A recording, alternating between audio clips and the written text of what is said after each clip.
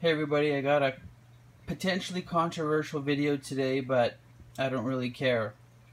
Let's talk about activated carbon, that black stuff that's in a lot of the filters. Some of you might add it into your canister filters in these bags. Some people might add it in the bulk. Or you might have like a hang-on back filter that has cartridges that you replace every 2 weeks, every month, that has the carbon inside of it. So let's talk about what carbon actually does. And some of you might not believe me, but I'll post links in the description to real scientific evidence on what carbon does and does not do. Are you ready for it? Look at this diagram. Carbon removes tannins or tannic acid, the stuff that makes your water brown. It also removes phenols, that organic compound there, which basically can be oversimplified as stink. Phenolic compounds make things smell either good or bad, and in the aquarium world, they can kind of make things stink, so people want to remove them. So basically, the only thing that carbon really does is it removes stink, and it improves the clarity of your water by taking out some of the tannins and improving your water color. It might be able to take out some of the medications you put in your aquarium. That's not proven scientifically which ones it does or doesn't, but I'm sure it does some. Because carbon has this really cool pores, and it traps some chemicals.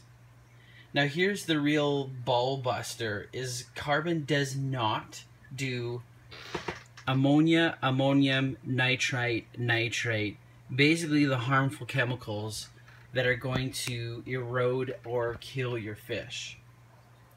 Now you want your ammoniums to be at 0 ppm, you want your nitrites at 0 ppm, and depending on who you talk to, you want your nitrates below 20 ppm.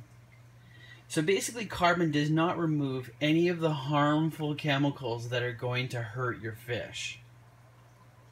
And I know that's kind of a crazy thing to say, but it's true, and the science is clear on it.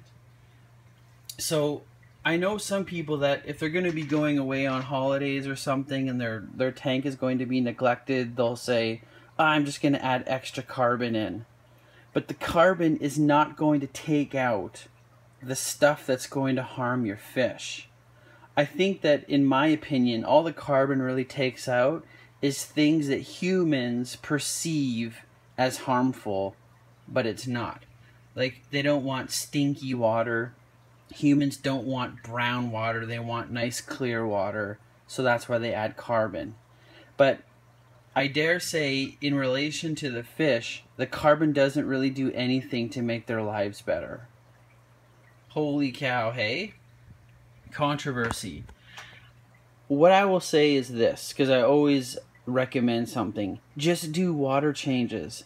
Do big, awesome, frequent water changes, and your fish are going to love you. As long as the temperature and the chemistry of the water you're putting in your tank is the same as the water you're taking out, your fish are going to love life. If your nitrates are under 5 ppm and you're doing weekly 80% water changes, which kind of is what I do on this tank, your fish are going to be so happy. And you don't need to worry about adding carbon. You're going to save money by just paying for the water from your city, municipality, whatever. It's way cheaper than buying carbon. So I ask you to consider why you're putting carbon in and say, hey, maybe I can just do more frequent water changes and have a way healthier tank.